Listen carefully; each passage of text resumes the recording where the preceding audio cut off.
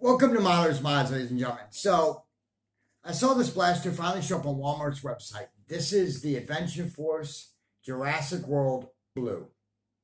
This blaster costs $10. No exaggeration. This is a 4-shot pistol. It comes with 4 of the Adventure Force waffle head darts. This is a dart zone blaster, to be honest with you, ladies and gentlemen. This is a rear prime blaster. This blaster also has an auto-rotating barrel. Every time you pull the trigger, the barrel rotates to the next shot. It's really nice.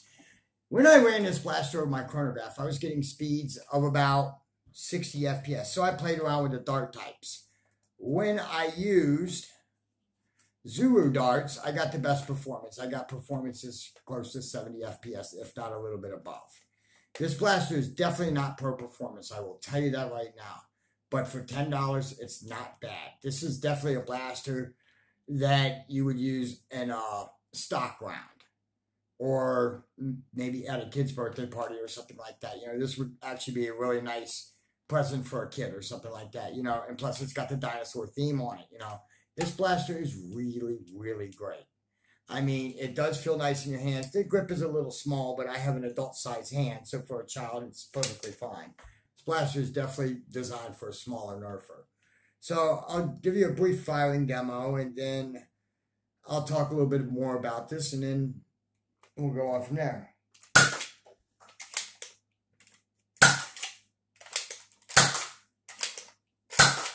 The TPO hand on the back is rather nice. However, it's kind of flimsy in my opinion, but it's not a bad little blaster. It definitely does have the dinosaur theme to it, you know, the teeth and all that. I mean, I'm a big fan of the Jurassic World movies. And if anybody's a fan of Jurassic World like I am, you know, then I can definitely see them buying this blaster. Or if it's for a kid that likes dinosaurs, then absolutely.